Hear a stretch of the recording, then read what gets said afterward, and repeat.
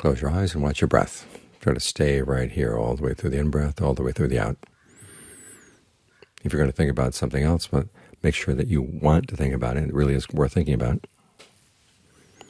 But otherwise, return to the breath, no matter what other things you may find coming through the mind. Remember, you want to develop some good qualities right here.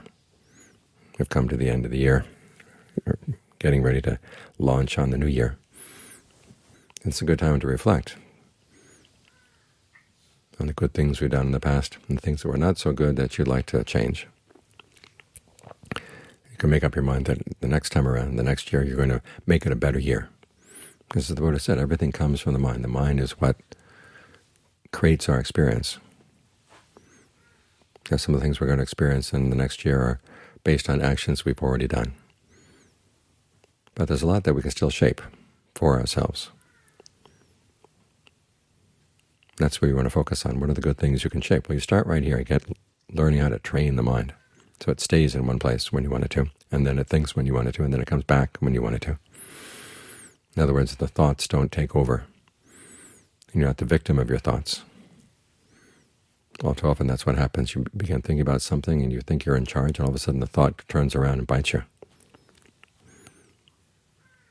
And then the actions based on that thought will turn around and bite you even harder. So you've got to be very careful about what you think about, and then from there what you're going to act on. And this is how you shape the new year. Everyone comes for the end of the year, comes for a blessing for the new year. Well, may you shape a good year for yourself this year.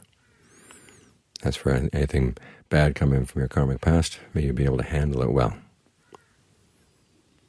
Now you're going to know how to handle it well. Well, you try to make sure that you're virtuous, you're discerning. Train the mind so it's not overcome by pleasure or pain, and have an attitude of goodwill for everybody. It's so easy when you read the news nowadays to villainize people. And there's some genuine villains out there. But you can't let that get in the way of your goodwill. Goodwill basically means may all beings understand the causes for true happiness and be willing and able to act on them.